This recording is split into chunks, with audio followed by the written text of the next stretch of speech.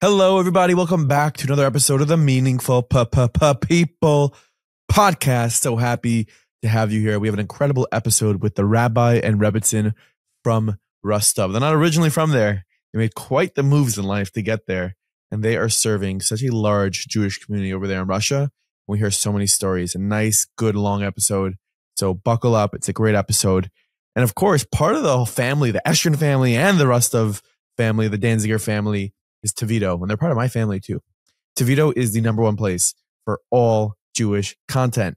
No more YouTube, no more Netflix, no more of that stuff. Tevito is all you need. It's all you need, and you can get it so many different places besides for Tevito.com. Get it on Roku, get it on Apple TV, Amazon TV, plus other places.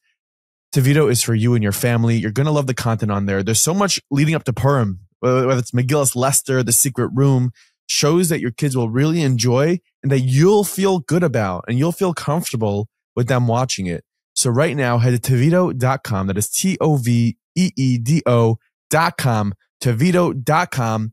Get 10% off your subscription right now with promo code MM10. That is MM10.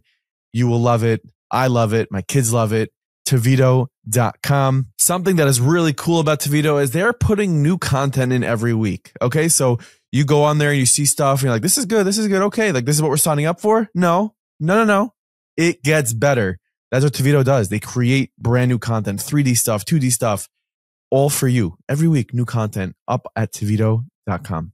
Hey guys, so Purim is coming up and time to give tzedakah, right? It's time to give tzedakah all year. But do you know how much meiser you have? Do you know how much tzedakah you'd be giving? Do you know what you can afford to be spending on Shalach Manos? Do you know if that Purim party you're about to make is highly irresponsible? Not that any simcha is irresponsible, but you know what I mean.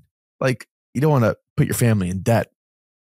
You need to get with Moshe Alpert at Alpert & Associates at Saremian, okay? Because when it comes to giving tzedakah, you should know exactly how much meiser you have. I set up a meiser account with Moshe Alpert. Very simple. I have an account. Every single month, there's meiser in there, hopefully, and I'm giving my meiser through there. And you could have the same. It's super simple. It's the responsible thing to do. And in terms of your financial planning, you don't want to get into a position where you're like, whoa, what did I do? I couldn't afford that. I can't afford that car. I can't afford this. I can't afford that. Like, you don't need to live playing catch up. That's why you need to call Moshe Alpert today. 718-644-1594. Yes, I have that phone seared into my memory. It's 718-644-1594. Or email them at albertmoshe@gmail.com. Take care of really anything you need when it comes to insurance, finances, meiser, 401ks, retirement funds, anything. It's worth giving them a call. And by the way, I was by the Project Inspire convention last week. I want to give a big shout out to some of our junior listeners, our real junior listeners, our youngsters, the Gutwine family, Ezra Jaffe, Shlomo Klerer. Thank you so much for listening to the pod. Appreciate your support and stay in school and learn. This is just a special edition episode because I am without my partner in crime, Momo, who was traveling the world. I think he was in Israel when we recorded this. But here is some content from me and the Rabbi and Rebbetzin from Rostov. You are listening to the Meaningful People podcast. The podcast featuring our nation's most impactful, influential, and meaningful people.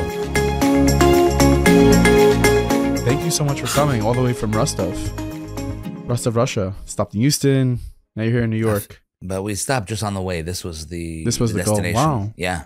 I'm so sorry for making you travel so much.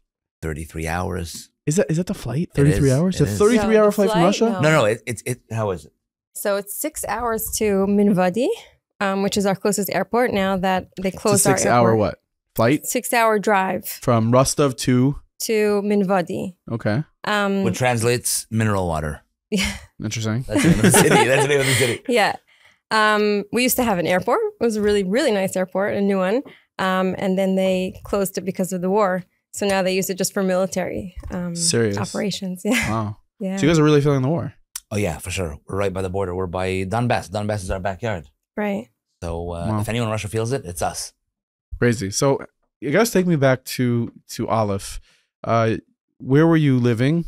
I guess you guys get married. And how'd you end up in Rostov? Give me the scoop. Okay. Kaila. Okay, so We could start from the very beginning when we were dating. No. The very beginning is when we were both in Ukraine in the same camp, the same year. Yes. But we didn't know each other. We didn't. We really didn't. You know, when you tell people that we were in the same camp at the same year, people are like suspicious. Wait, you had a little freelance dating. No, but it was 2 different months, right? Yeah. That was God had his way of having us. I was in a camp for the boys. She was in a camp for the girls. In Crimea. Amazing summer. And what did your brother say? He came back from camp? Came back. Oh, this was when I was 16. He came back and he said, I have a girl for Kaila. A guy for Kaila. And you're 16. I was 16 and my parents were like, oh, let's hear about it. And he told them about Chaim. Your parents entertained it like when you were just 16? They always entertain new ideas. Okay. Her mother's a shadchan. So she never says she was no. like, tell me there's a guy's name. And so my brother would like show me videos of him actually. And I was like, I can't say I was approving of the videos you showed her. Not at all. And I was like, no, I'm not going to marry this type of guy.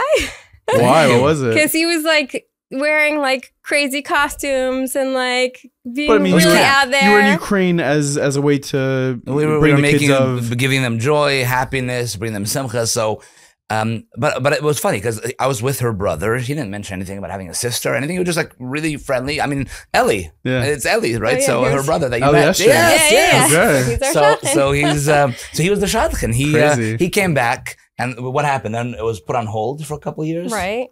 Well, she was 16. Right, I was 16. Right. So and then what happened? And then I guess when I started dating, I was already 21, and my mother went back to Ellie and said, let's hear about this guy that you were suggesting. And the name came up again. We started doing research. And then Chaim was the first guy that I ever dated. And wow. and here you are. Right. And we sealed the deal. And we got married in Pittsburgh. We lived in Pittsburgh? You're from Pittsburgh? Yeah, I'm from Pittsburgh. Okay. Yeah. Go Steelers. But the first 3 dates, we didn't even talk about the fact that Chaim wanted to live in like Russia or Ukraine.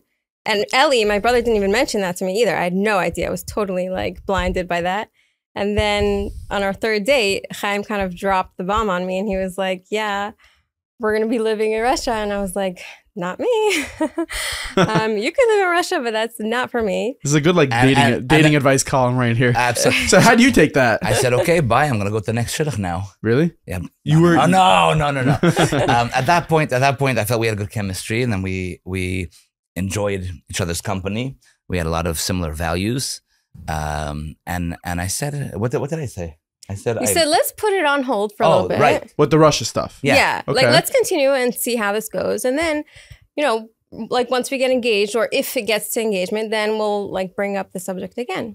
I think with dating, that's a very important actually advice that we just learned on our own, that sometimes you see a problem and it could just blind you and doesn't let you go further. Sometimes you say, wait a minute, why am I getting caught up in a problem that, first of all, it might not even be my problem. Let me first see if our relationship is going anywhere. Right. Once you see it go somewhere good, then you could come back to the problem. Let's say sometimes it's family. You have, some type of issue with something in the family, or you have someone's past, and you're thinking, wait, it's too bothersome.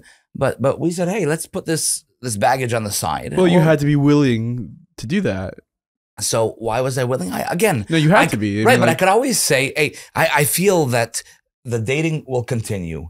If it goes so well, she'll win me over, and then... Meaning you'll either want to not go to Russia, or she'll want to go to Russia. Exactly. One of us is going to have to give in if we're meant to be together. Love conquers all. Absolutely. Totally. Absolutely. And you know what? By the time we got engaged, I was like, okay, I'll move to Russia. And Chaim was like, no, I'll stay in America. Oh, that's really beautiful. Yeah. Okay, so you guys got engaged, and where was the place to start?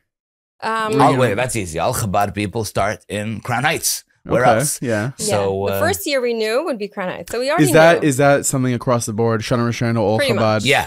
Everyone, Crown Heights. Yeah. Everyone starts out there. This is 2005. Yeah. Okay.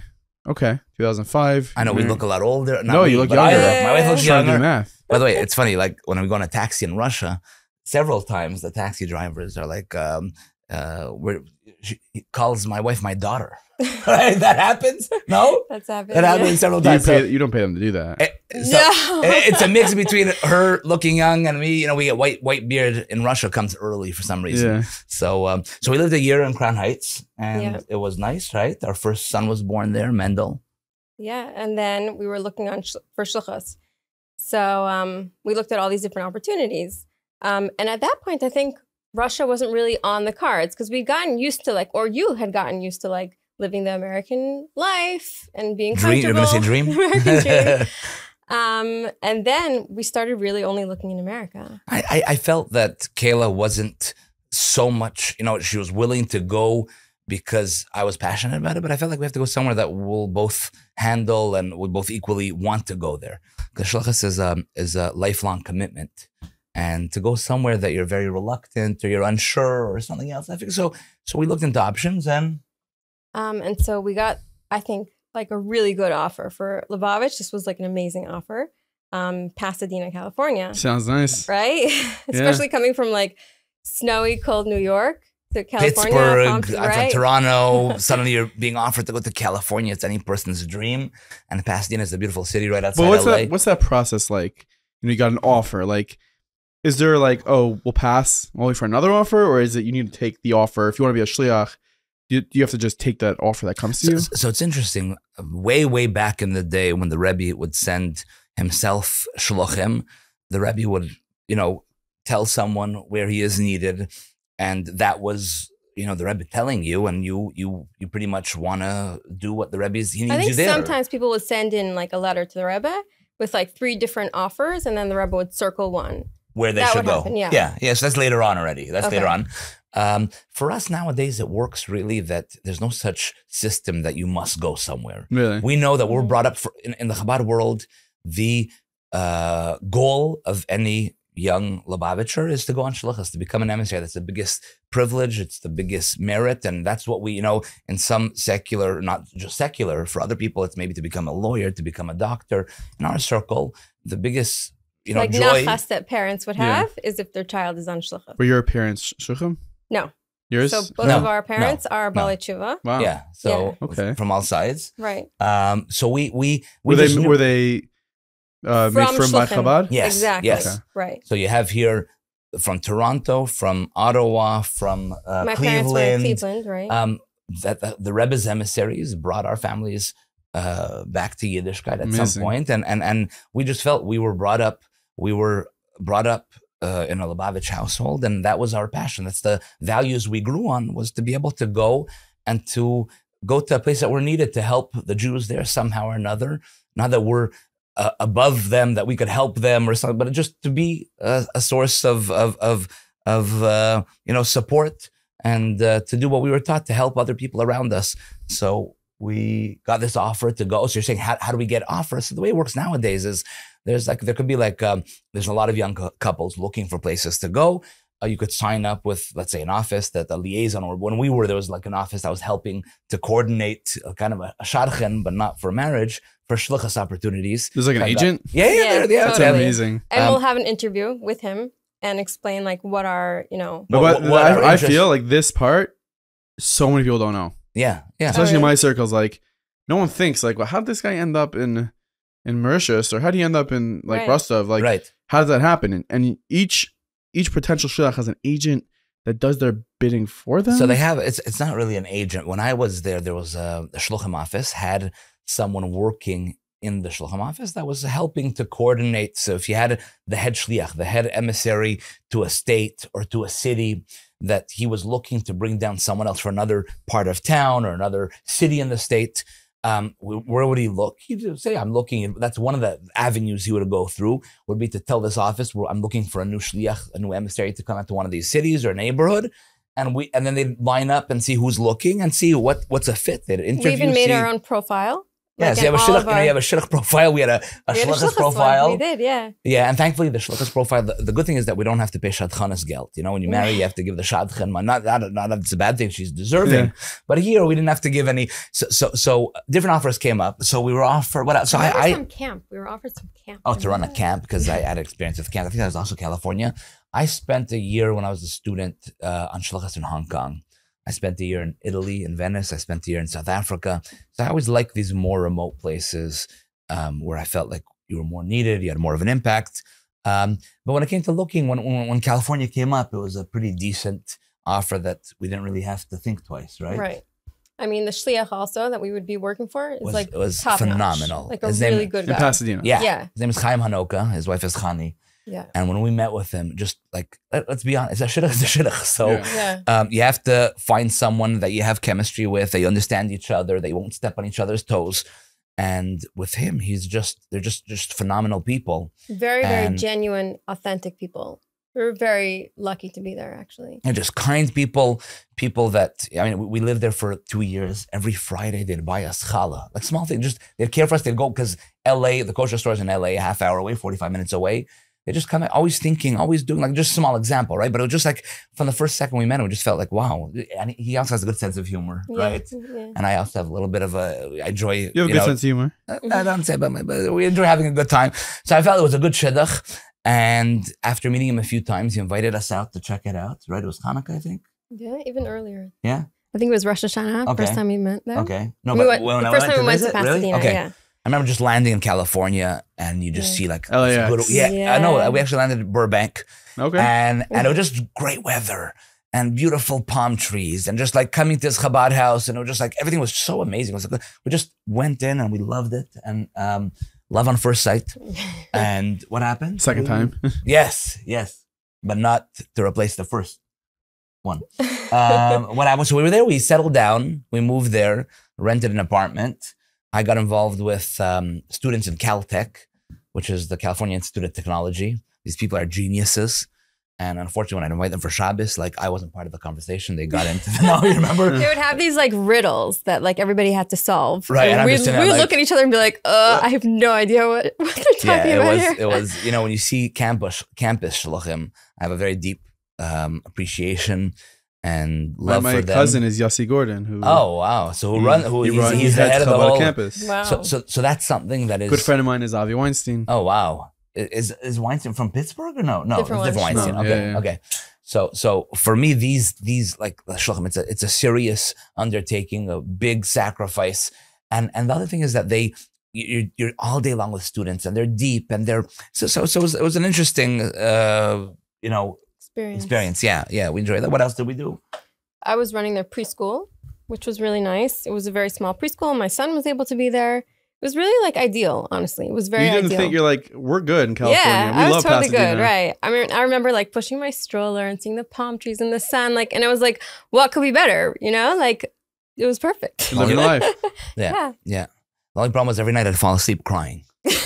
What's that? No, I'm joking. Because you want to be in Russia? Yeah. No, so what happened really? What? So, okay, I'll tell you. Yeah, give me the year, but yeah, just make sure you So hold it was the year 2008, right? Yeah. And slowly but surely, I saw that my husband was not the way I married him. Like, he was always like a very outgoing, very personable person. And then as time went on, he just kind of like lost the light in his eyes. That spark. Yeah. And I remember like I really tried like, you know, maybe I could do this or do that, but it wasn't me, you know? And I saw that there was something that he just didn't enjoy life the way he used to. Well, props to you, first of all, for noticing that and setting out to do something about that. That is, I'm sure your husband is very grateful for that. And Absolutely. It's but at the same time, like, I wanted my husband back, you know? Of course, yeah.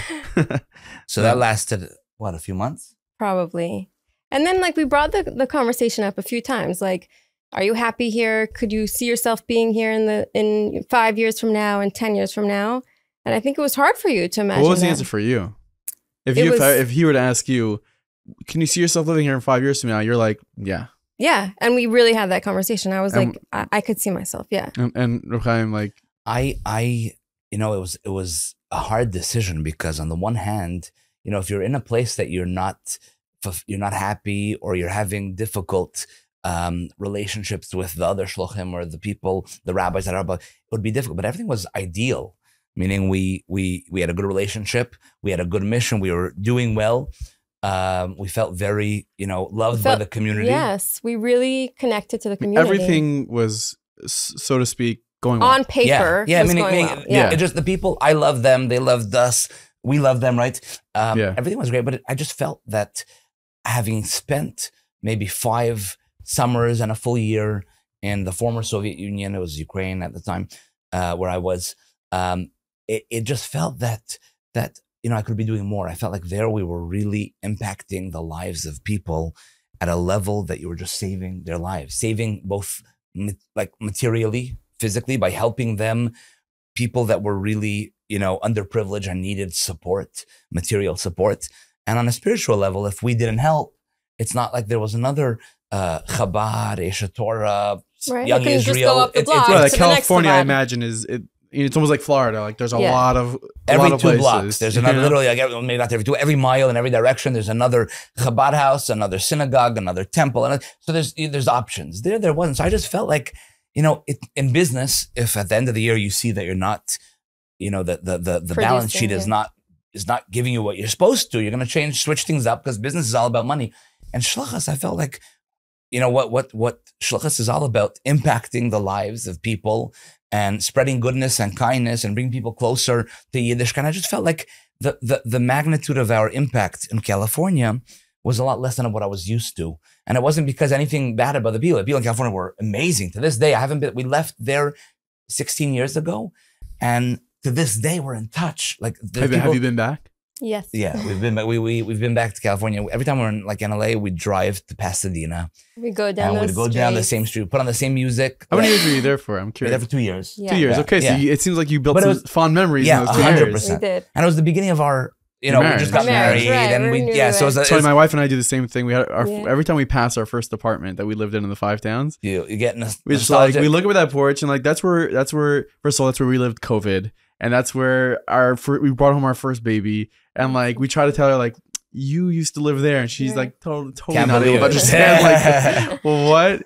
And but it's amazing. So I really can relate to what you're saying. So we go back and we put on the same music, because music that music really brings right? you back. What music? I think it was Moshav. Moshav. That was like a real LA That was sung back music. then. LA, everyone listened to Moshav. Lord, Take Me High. That was a little before us, but it was that Return Again, no? Yeah. Return again. And it fits the story. So we put that on.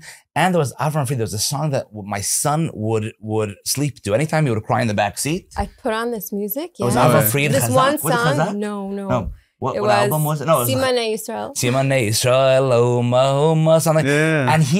And we drive to LA to go get our ice cream every Motzei Shabbos to get like frozen yogurts. And so we go back, we put it on, literally music transforms you, takes you back.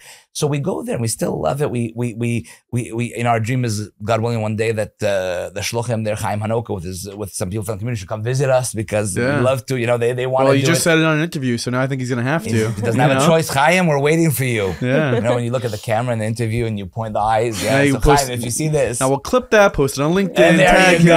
Tag him and get it. We'll be right back to this episode of the podcast. Pesach is coming up. You know what that means? That means that you need new shirts. Obviously, besides for everything else, you need to prepare for the Seder and Haggadah and everything. And you might want to get like an extra shirt or two, because that first night you're spilling wine or grape juice all over yourself. So very simple life hack here. Go to collarsandco.com and order yourself some shirts. I'll give you 15% off your purchase right now by using promo code MEANINGFUL.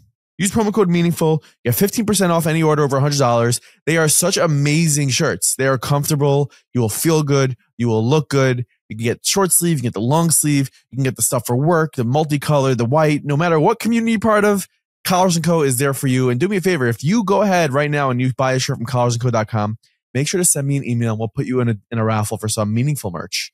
Okay, not just beautiful white shirts, but we'll get you some in a raffle for some meaningful minute merch. Go ahead, email me at nachi@meaningfulminute.org to enter that raffle. But first, go to collarsandco.com and order some shirts today. But then I just felt like we could do more elsewhere, and that's where we had a conversation about the possibility of considering going somewhere else. Then Kaila, after we had that conversation, left the house. I couldn't find her for a week. Okay. No, I'm joking. I was like very possible. No. So she was open to considering other options. At that point, there was a very sad story about the rabbi in Rostov. The shliach from Rostov was expelled from Russia. Yeah. which is something that happened. Rostov has a little bit of a history that he was expelled, and the shliach before him was put in like house arrest and then expelled. By the government? By the government, yeah, right. yeah. And you're like, that's perfect. So no. Let's do it. So I didn't know about this. I didn't know at the time that he was kicked out. I mean, it made the news because there were some students, yeshiva students, that were also put into jail American for a night. students. Yeah, that were studying there. But then Rabbi Lazar, we spoke Moscow, to Rabbi Lazar. yeah. He's the chief rabbi of Russia, the chief emissary, the head shliach. He told us there's a city in Russia that has 15,000 Jews. Would you consider going? And I told Kaila, I said, we were still on the fence. I wasn't sure. He said, let me just tell you the name of the city. And he says, Rostov. And what's Rostov? Rostov for us Lubavitchers is like part of our history. It's like Lakewood for, Gateshead, is that what it's called in London? Yeah, right. It's like the main, yeah. That's like the big. Not anymore. But didn't Chabad Lubavitch like reside there? Yeah. For a period of time. From 1915, the fifth Lubavitcher Rebbe moved from Lubavitch. The First World War was coming. He moved to Lubavitch, and from Lubavitch to Rostov, and that became the capital. What today, 770, Crown Heights, New York, Brooklyn, not Brooklyn, the Queens, the OL, because he passed away in 1920, and he's buried in Rostov. Then the sixth Rebbe, the Frierdiker Rebbe, became Rebbe in Rostov when he passed. When his father, the fifth Rebbe, passed away.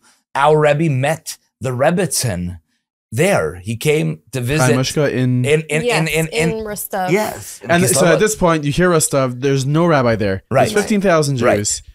And and Rostov also has a very, very difficult history in terms of that's where the Nazis killed many, many Jews. It's the worst devastation. In Russia proper, it's considered the Babi Yar of Russia. So Babi Yar was in Kiev. Yeah. In Russia, the city that was most devastated, the Jewish community that was most devastated by the Nazis was Rostov. So the history is there's a lot there. It's very, the Nazis came into the city in 1942, August 11th. Is the day they put up signs all over town, and they said the Jews must gather at one of 6 gathering points to be evacuated to safety. They said, we cannot guarantee your safety from the Russian citizens of the city. That's what they said. And you were to bring your valuables, the keys to your apartments at these 6 gathering points, 8 a.m.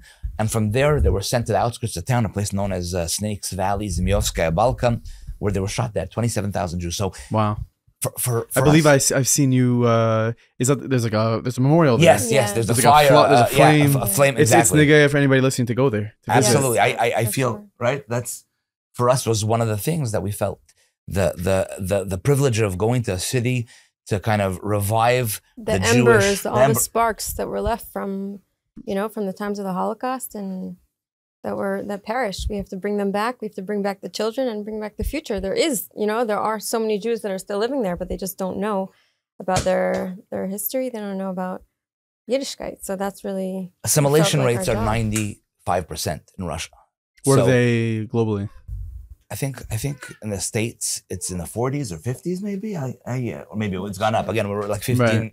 We're 15 years behind on all our stats. To the States. You gotta love that. Like you Google stuff, it's like from 2012. It's like artificial intelligence. Like I don't know anything for the past 4 years, but 5 years ago it was. So we're a little beyond. But take me to that conversation of Rostov is brought up. You're in Pasadena and you look at each other and there's these things. The history. There's Lubavitch history. Is it like? Yeah, we're in, or it took a couple days? I'll let you say, because... it felt like a really nice offer, like something that sounded exciting and intriguing because of all that history, but it's still Russia, and it's still really, really far, and it from all your family. Right, it means sacrificing, like I knew, that means like, not being at the simchas in my family, and it means like having to deal with chinuch, what do we do with our kids, and kosher food. Like there were so many different like aspects that we weren't even considering like when we were in Pasadena. So it was still like a really big question. Like, could I actually do it? I felt like I knew right away that my husband would be great there, like he could be there. But the question was really like, could I do it? And can I raise a family so far away in Russia? Like that was a really big question. Well, how did you get your answer? And what was your answer? So I wanted to see it for myself. I know there's other shluchim that were like, oh, hey, that sounds great. And they just kind of like moved to the new place and started from scratch. But I'm not like that. So I needed to like see exactly. Which makes sense. Right? I wanted to know like exactly what kind of city it was, and how could I live there? So we also wanted to sweeten the deal a little. So we decided we'll go there to check it out for like 3 days. And after that, we'll go to Israel on a week and a half, 2-week vacation. This way, it's a nice. So if Kaila doesn't like it, at least we went to Israel. We enjoyed it, right? And that's how. And I was dying to go to Israel at that point. Like I hadn't been back since seminary, so I was like, yeah, let's do this. Let's do it. So we boarded a flight August 2008 to Moscow. Then we arrived in Rostov. It was a Thursday, right? I remember, right? So we're supposed to be there Shabbos to check it out. We arrived Thursday. The Rosh HaKol, the head of the community, every community in Russia has a rabbi. And that's what's called the Rosh HaKol, which is the president of the community. He's someone that deals with like the government, with, the secular aspects of the community, more the paperwork. He's voted in once every 5 years. So he met us by the airport. And I remember he saw the bags that we had, and he saw we didn't have so many bags. He's like, why do you have so few suitcases? And we said, what do you mean? I had 2 suitcases. We're here till Sunday. And he's like, no, you're the new rabbi. I don't know if he was joking or if he was, and I remember I'm like, I'm the new rabbi. Okay, I could live with that. But Kaila was like, what, new rabbi? What man, you do it. This is right. Right. There's a mistake. There must have been a little misunderstanding here. And then there's a community welcoming party for you. Exactly. Totally. So the funny thing is, what would you think, Nachi? We came off of a 20-hour trip, right? Journey. We have a baby with us. What would be the logical answer? Where would you go first from the airport after 20 hours Sleep of travel? Or get some food. One of the two. So there's no kosher restaurants there. So let's take out the food part. Okay. Sleep is where? In a bed? Right. Where would the bed likely be? A house, hotel. Hotel, exactly. So we go in the car thinking we're heading to the hotel. We stop. Please don't tell me you slept in your car that night. No, we did not sleep in the car. Thank God. The car that we went into was a Lada, so you can't sleep in that car. It just doesn't work. So we arrive at a building that I thought was a hotel. So I take out the suitcase. He's like, you don't need the suitcases. I'm like, why don't you need the suitcase? He's like, no, we're visiting someone now. So what do you mean? He's like, the people in the community were so excited that the rabbi, the Rebbetzin are coming. They want to meet you. I said, really? Now, like, imagine. My wife. What time was it? What was the local time? It was like 2 in the afternoon, I think. Okay. Right. But for them, but for us, it's like the middle of the night. For us, middle of the night, jet lag. If you want to change, take a shower, put on makeup. Long flight. They don't care about that. Imagine, they didn't even think. Like, Kaila gets off a flight, 20 hours travel. She didn't have a chance to freshen up, and we're going out to meet, people in the community that are influential business. Right. So I walk into his office, and right away I noticed he has a fridge under his table, his desk. I think, why does this guy have a fridge? Right. And about 3 minutes into the conversation, I found out the hard way. He opens the fridge and pulls out a bottle of vodka. And it's welcome to Russia. Exactly. He fills a little shot. And he says something like, let's make a l'chaim for my mother. I said, okay, that makes sense. You make a l'chaim for the mother. So I pick it up and I drink a little l'chaim and I put it down. And he looks at me in the eyes and he says, you don't respect my mother. I said, I get, because I didn't drink till the end. It's a protocol. I'm a big guy. I could handle it. So I drank till the end. And he's like, very good. Before I could put it down, before you heard the cling of putting it down, he's already filling it up a second time. He's now for my father. His father, l'chaim. Like, I sure hope his parents weren't divorced and there's 2 more. And the stepfather, right. So I made the second one. Then I was like, that's fair game. We did a day, drank for the mother, drink for the father, fair game. We're talking some more, very nice Jew, very nice person.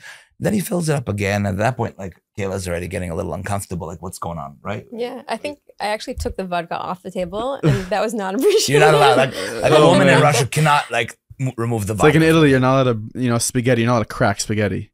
Oh, right, really? yes. You can't crack spaghetti. I didn't know that. It's not respectful. It's like killing the spaghetti. It's like punishable by prison time. What do you thought? Crack spaghetti? Yes.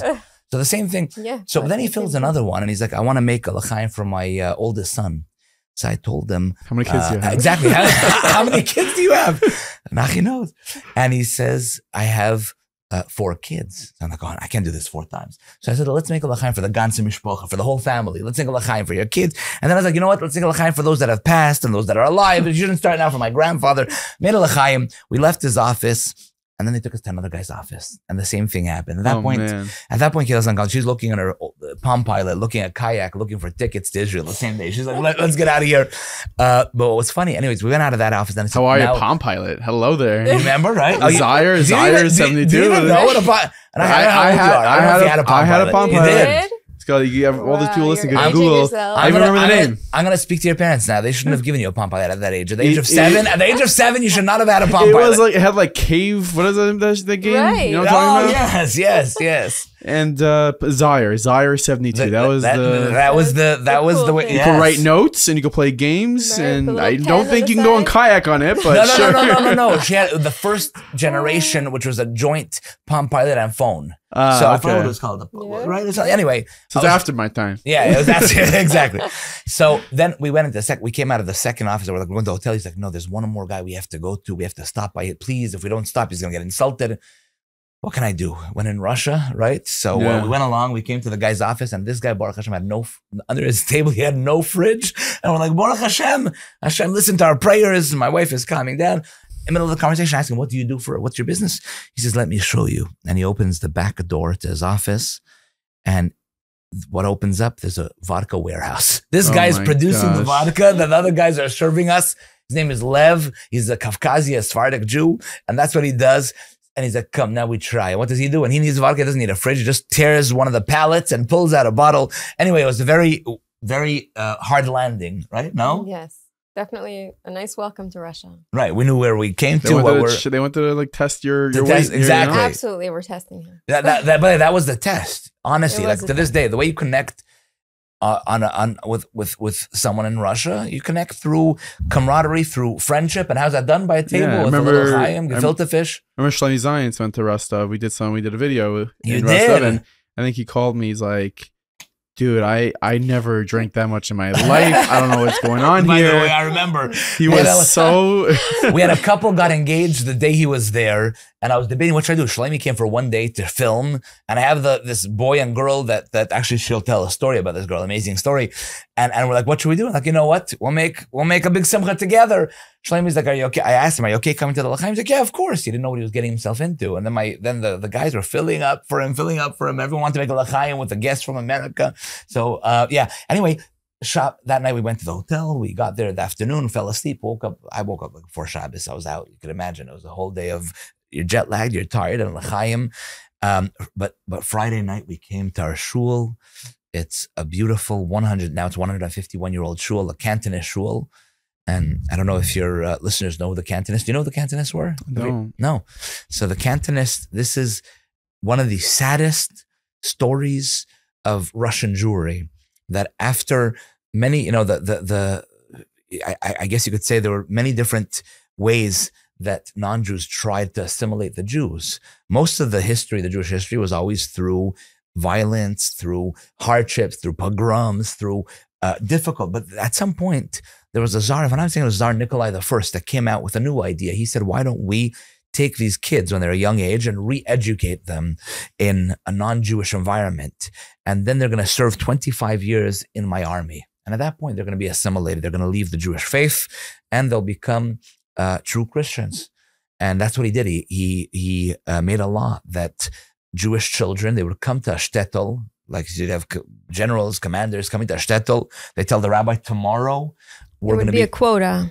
Right. So what? They would say however many children should be on this list. And the rabbi had to come up with, that amount of children that they would gather and then send on this very long journey to wherever the military, like educational army bases were, right? Yeah.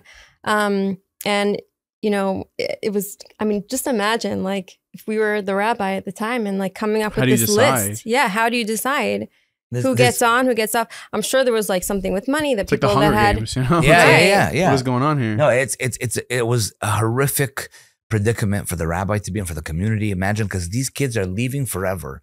So can I just say there were also people called chappers.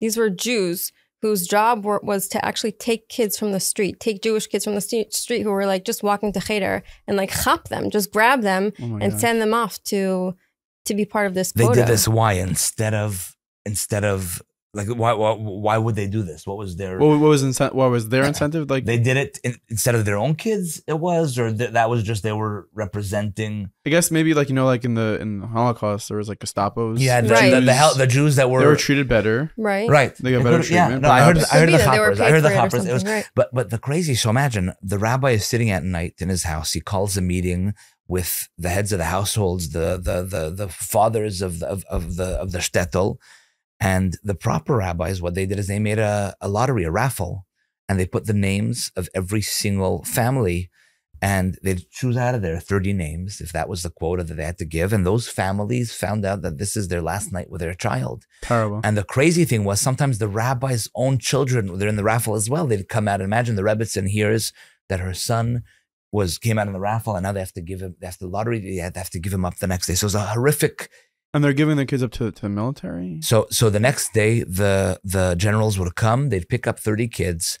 They'd take them to army bases that are thousands of miles away, so you're never going to see them again. There's no contact. The journey was actually horrific. Like, I was reading about it, and a lot of kids didn't even survive. They were given like huge boots to wear, and like different, army clothes to wear that were like so big on him. Some of these kids were like 6 years old, like really tiny kids. And they weren't given food. And just along the way, like I was reading that there were hundreds of kids who were just dying on the way, and nobody even knew about where they were. Right. No one had anyone. And they'd never hear from them again. Yeah. That's it. So when they got to the base, they were re-educated. That means they were put through a non-Jewish school system. That the goal of this school system was to get them out of Yiddishkeit, out of Judaism, and to identify as non-Jews. And so they do this until they're 18. Once they hit the age of 18, then they began a 25-year mandatory service in the Tsar's army. So you can imagine, we're talking here about 35 years, 33 years. Like a 7-year-old, and that's it. And that's it. So, but what's amazing about, there's a lot of stories about them. I don't know if we'll have time to share these stories, but what's amazing is that when there's so many stories of Jewish resilience that these soldiers had, that despite they forgot their traditions, they forgot how to read, they didn't have any connection with anything, but they were so proud of their Jewish heritage. They were proud Jews. There's stories of how much they sacrificed to remain Jewish, even when they were punished by death. They remained faithful, many of them. So when they came back to Rostov, so at the age of 43, they finished their mandatory service. They came back to Rostov. They went into, Rostov had 15 shuls. They went into one of the shuls. They wanted to come back to their roots. But imagine you have a guy coming in, he's not married, he has no kids. He's scarred from 25 years of army service. A lot of them acted really weird, They were probably psychologically harmed after all these years. They were beaten all the time. Were they trying to reach out to their families, or they don't know where to start? They're taking such a long time ago. I think maybe they didn't even come back to their own homes. They did not come back to their homes, because you have to realize in those years, you're gone for 30 years, there are pogroms.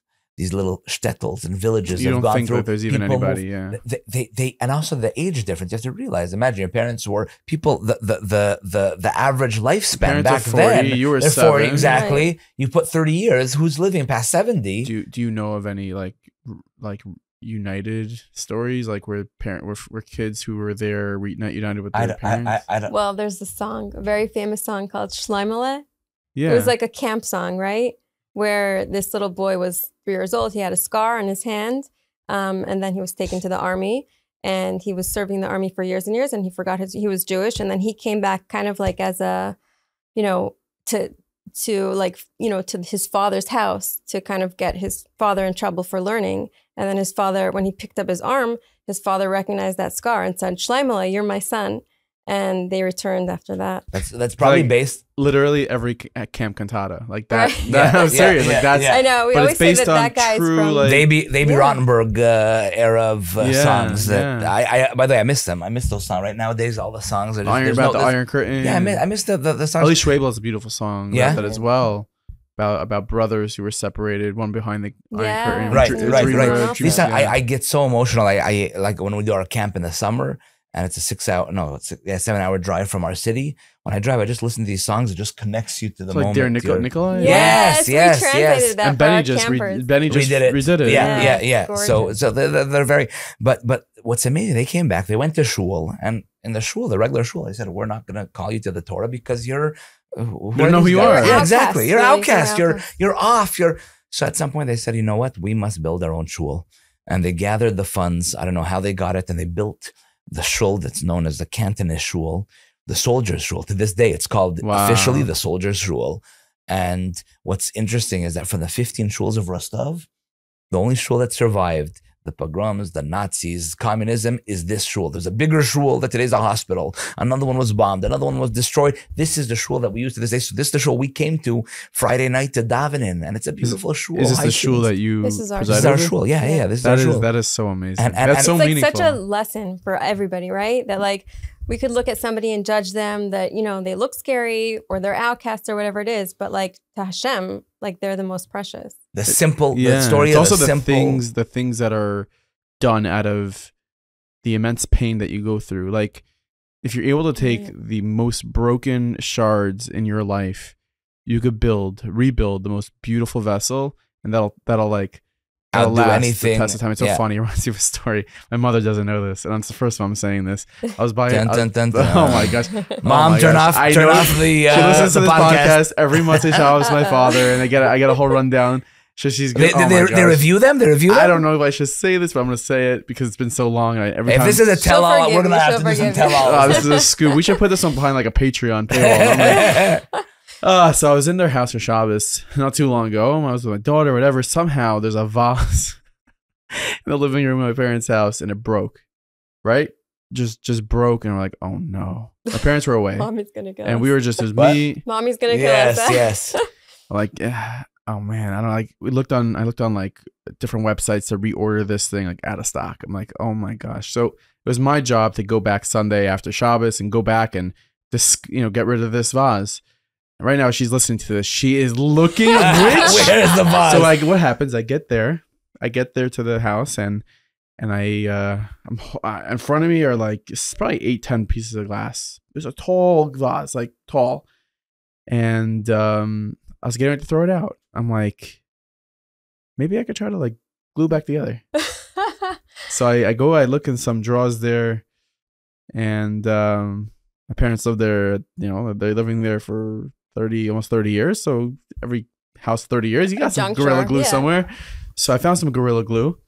And I start piece by piece. And like, by the way, you know about me, I'm not a handy guy. I'm not like a chick like that. I'm like that. I have two left hands. Tire goes flat. I'm like calling 911. 911. What do we? Yeah. So I started gluing piece by piece.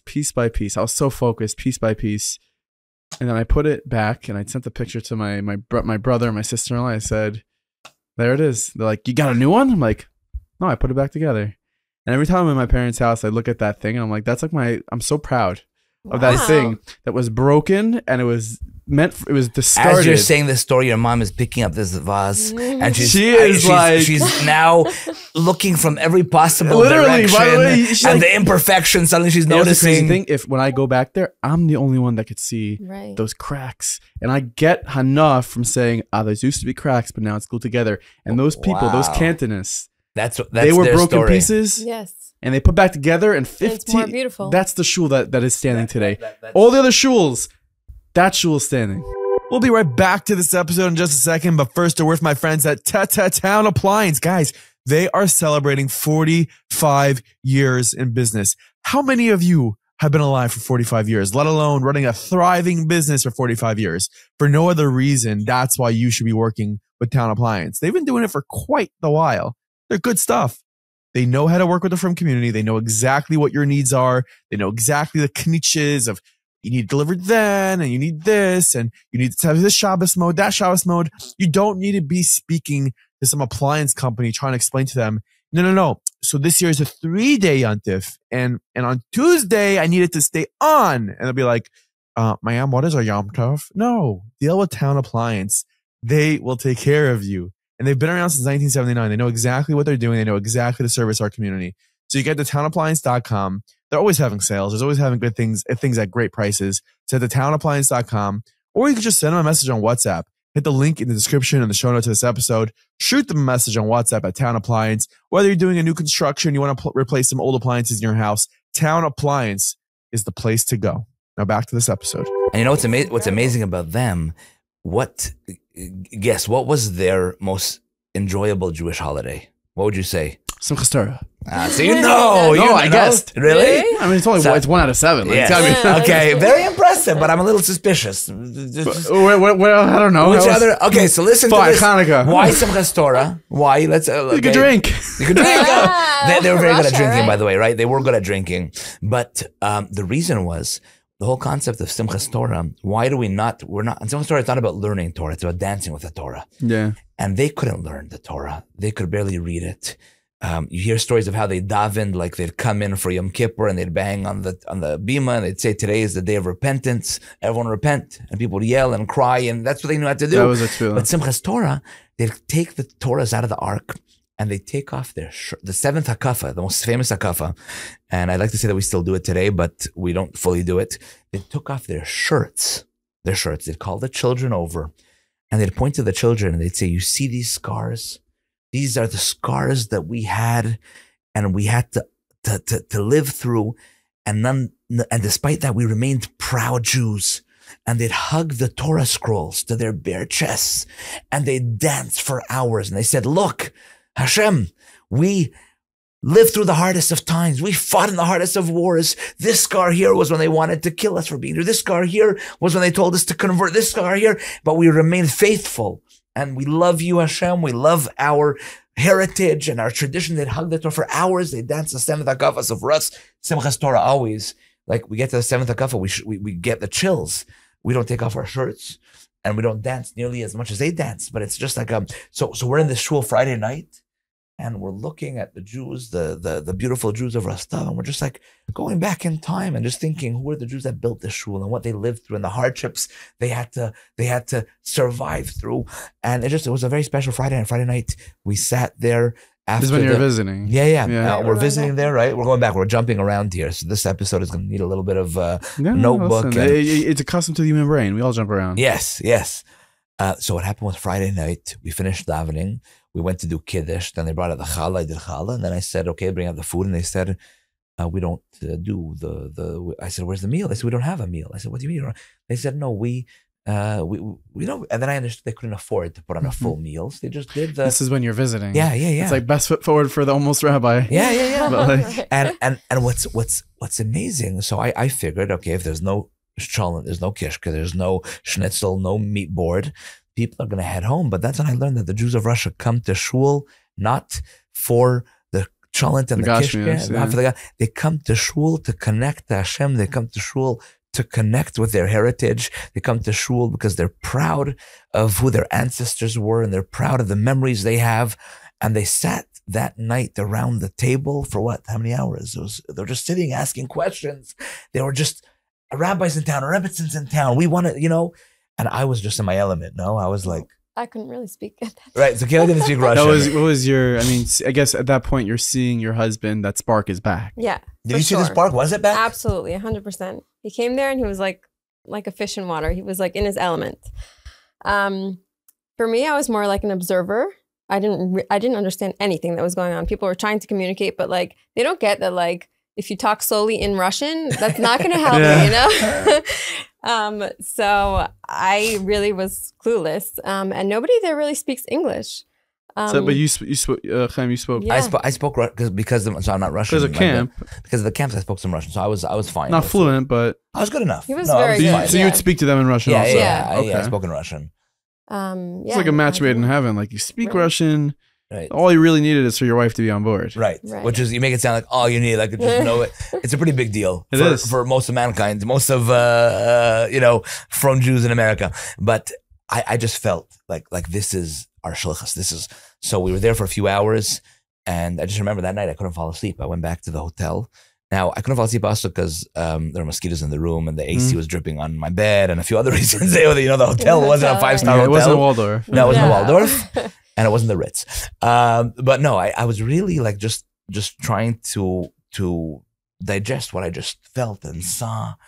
And my mind is like just working through the night, just thinking, wow, this is like exactly what I was for 2 years. I was lacking this. And suddenly I'm experiencing it again. And the same thirst that I remembered my campers having and the Jews that we dealt with still exists. We woke up in the morning, we did a Shabbos. Any other memories from Shabbos? I think Kaila was fasting most of it, right? Probably. I still have not gotten used to the Russian food. Oh, really? I don't think I ever will. Uber Eats won't travel. No, not that far. Did I embrace it? Yeah. I got into the whole thing. I mean, I still don't eat orange vegetables. So I can't have like the tzimmus. It's so funny. Like Russian cuisine is sort of like soup, like lots They're very of into their soups. Yeah, 100%. Lots of mayonnaise, right? Yes, they love their mayonnaise. Farina. Yeah. What? Farina? Farina? No, not really. That's like that like white oatmeal, kasha. like, They're into like the real black, like buckwheat kasha. Yeah. I think there's a new restaurant in New York that is Georgian. Marani? Something like that. I heard it's really interesting. It's great. I love it. But it's great. But you guys have that food? We know that food already. There's some things that for sure I like from there. But that's not like real authentic Russian food. Like what is Russian food? Like we know like Mexican food is tacos and American is burgers. What is Russian food? Like ryba v klare or like it's like different a lot of fish. The podshuba, what's the yeah, that's like a mix of it's no, it's something podshuba. What is it? Ryba podshuba. It's ryba podshuba. Yeah. It's sardines on the bottom or some type of fish. I don't I'm not a big with like layers of like mayonnaise and with like coleslaw and mayonnaise with carrots maybe. It's really like it's a pretty dish. It looks beautiful.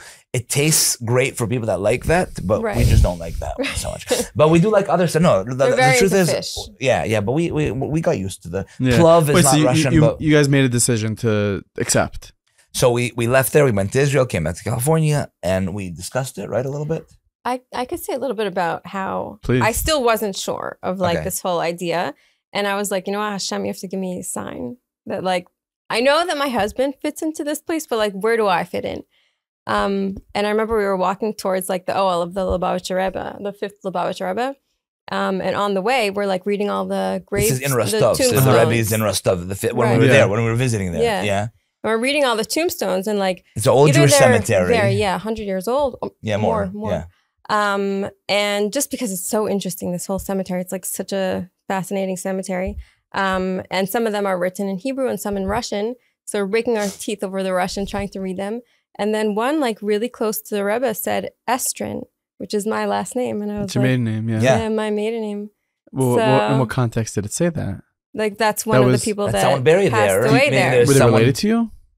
Maybe. We still don't know. I mean, it's not a very common name. No. I never bump into Estrin. So to see but that also there. Estrin historically is not a Chabad family. No. Or it Russian. Probably comes from Esther. Like, you know how there's like Rivka is Rifkin. Right. Or Rifkin comes from Rivka. And like, you know, Chaikin is that comes what from your Chaya. Estrin comes from or no? Probably. Like, we don't know for a fact, but it seemed like You're telling me you didn't like investigate further? No, I didn't. But you saw that and that was I saw that and sign? I was like, okay, I think Hashem was saying that like I belong here. That Estrin belongs in Rostov. Right. And then also my father wrote this comic book called Mendy and the Golem. Big shout out, by the way, for anyone. Now this is a long time ago. This is in the 70s, late 70s, early 80s. Yeah. Any from Jew in America pretty much heard. Was it a Chabad thing or was it outside of Chabad? It was Chabad, actually. But it was just endorsed for by Chabad. No, it's for everybody. But like it's a comic book. Imagine back when the Batman, the Superman comic books, or whatever they're called. It was the first Jewish comic book. Yeah, Marvel. So this was the Jewish Marvel. Really? And anyone you tell, like when I tell people I'm married to the author of Mendy and the Golem. Daughter, right? The daughter, my wife is the daughter of the author. Like that's my yichus. That's so funny. So I don't have gezha. We're not gezh, but we have this. But what's so crazy is your sister married. It was involved in Tavito. And Tavito is the modern day Mendy and the Golem. Yeah. A little shout out, my friends, to Tavito. It's a wonderful online use promo code MM10 for 10% off. Oh, right? And 10% will go to Rostov. Yes. Chaim and Achama, please don't forget about that. Yeah.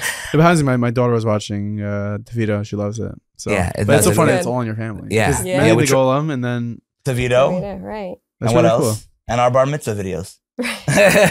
We enjoy making like entertaining bar mitzvah videos, so we done that. That's cool. Yeah. So what happened? So you I saw that Mendy the Golem just sitting on the table in the shul, and I was like, wow, in Chesed in the basement. You're kidding me. Wait, so in Rostov you saw Mendy the Golem sitting there? Like, just that's my father's. Yes, and like what could it be doing there? No, I didn't tell Kaila. I brought it with me. I planted that. You didn't really. I did.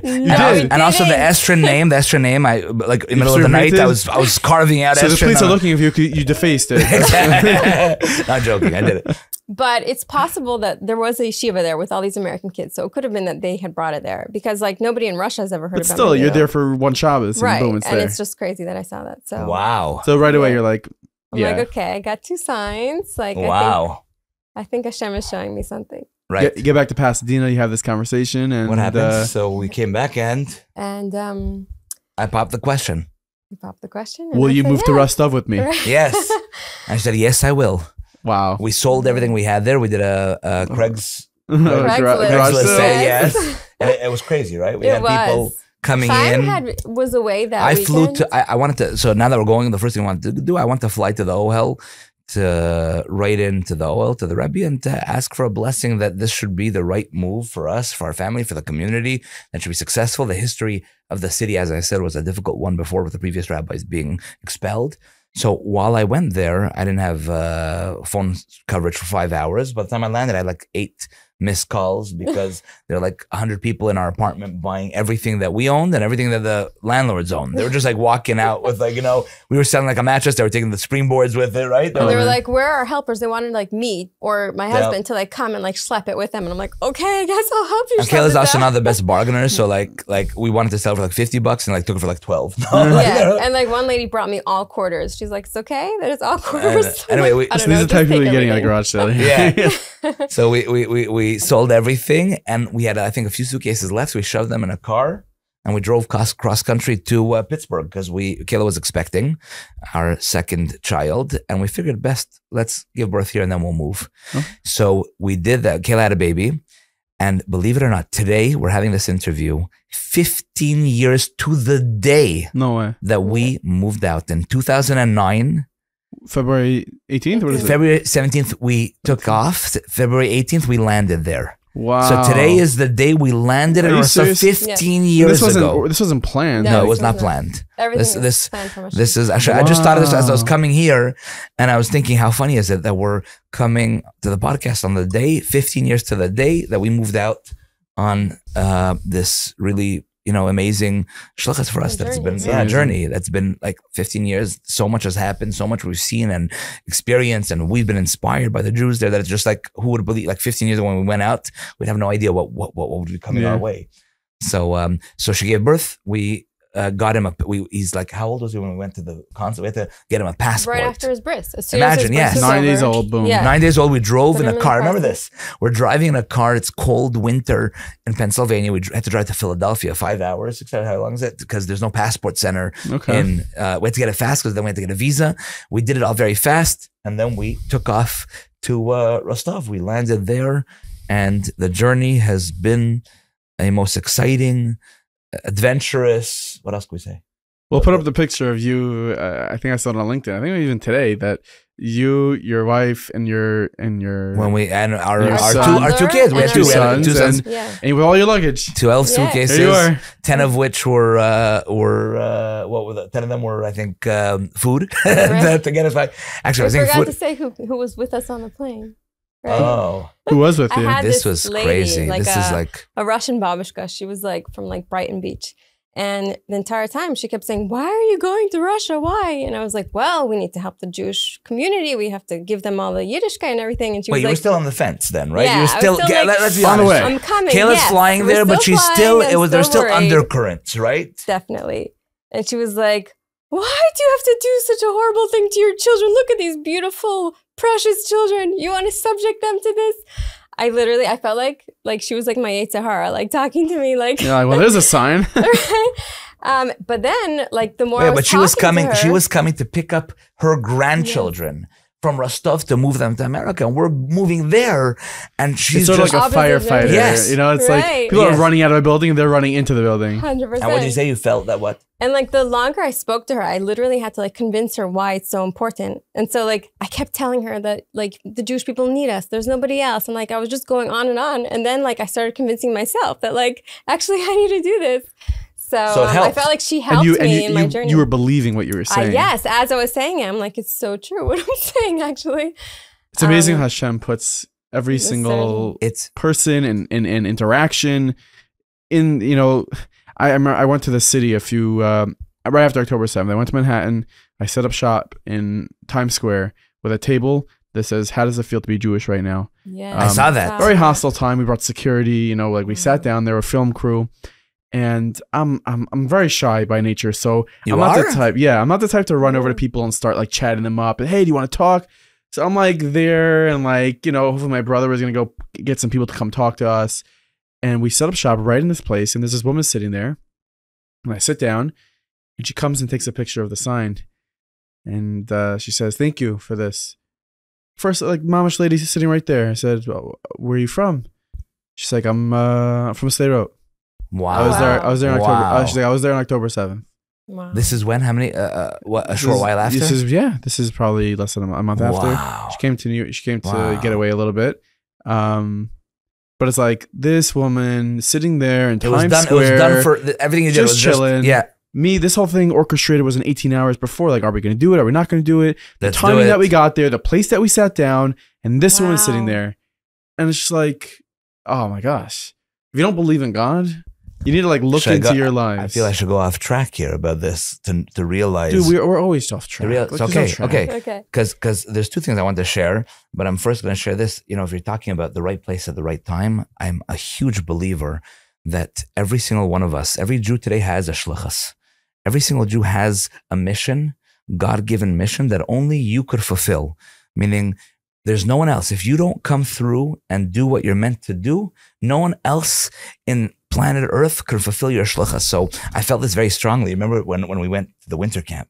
Yeah. Crazy story. So every summer we do a summer camp and we gather children. That's our passion because we both started in Russia and Ukraine with camps. So to this day, that's our most exciting project that just gives us so much fulfillment, knowing that we're sending cars to little villages, towns, picking up children, Jewish kids. It's their one chance to be exposed to Yiddishkeit, to Judaism. Yeah, so to have a Shabbos. Right, to learn. They like, from there, we could send them off to yeshivas, to seminaries, to Eretz Yisrael. Some of them today are in IDF. It's like, so long story short, the last day of camp is always such a heartbreaker. Why? Because they're going back to towns that have no shluchim, no rabbis, no shuls, they're not going to see another Jew for a full year. So I always feel bad. So for the past 10 years or 12 years, I've been repeating a lie every single year. Well, what happens is I go to speak at the banquet. I say the last words, wishing them this, that. And then I tell them, I see how sad they are. I said, we have good news. They're literally sobbing the last night. Well, in camps here, you also sob, but there's different reasons. Yeah. It's like, because they know they're going back to a life that has very little Jewish content, and they just connected with it. Their neshama's connected. So I tell them every year, we're going to make a winter camp this year because I really want to do it. And I always, every year, cheering and everyone's cheering. They calm down. Wow, we don't have to wait 12 months. We're going to wait only 5 months, 4 months. We could handle it. And every year I want to do it. But when it comes closer to the winter, and we have a soup kitchen and a Meals on Wheels and a special needs organization and the school, and it just financially it doesn't happen. But now with what's going on, the war, Kaila said Kaila said we got to do it. This year we have to do it.